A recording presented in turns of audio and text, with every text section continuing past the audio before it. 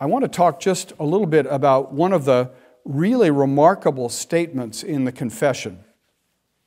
In the Platonic tradition of the Church, evil was seen as a failure to love properly.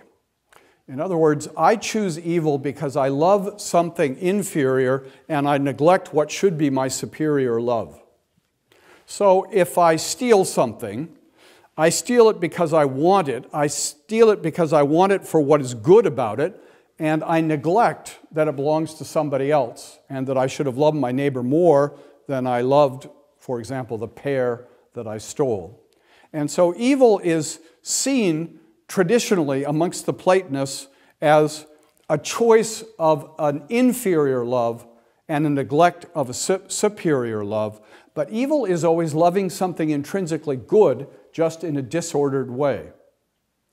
And for us as Protestants, we're often inclined, especially as Calvinists, to say that seems not fully to grasp how desperate evil really is, how bad evil really is.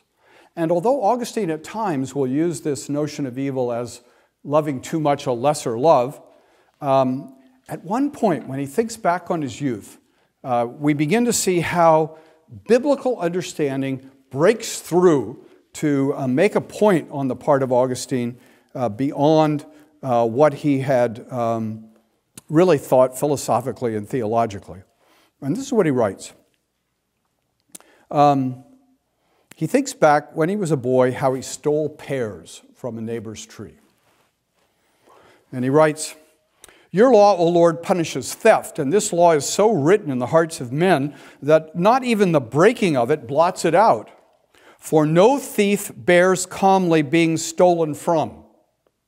How do you know that stealing is wrong? Because if anybody steals from you, you're annoyed.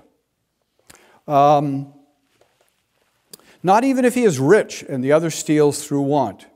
Yet I chose to steal, not because want drove me to it, unless a want of justice and a contempt for it and an excess of iniquity. For I stole things which I already had in plenty and of better quality. Nor had I any desire to enjoy the things I stole, but only the stealing of them and the sin.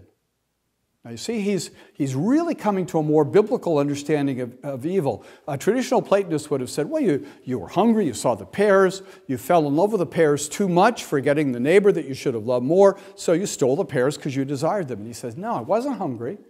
I didn't desire the pears. I just liked doing what was wrong. And there we see how Augustine begins to move beyond just a philosophical understanding of things into a more fully biblical understanding of evil, the problem of evil, the burden of evil that surrounds him.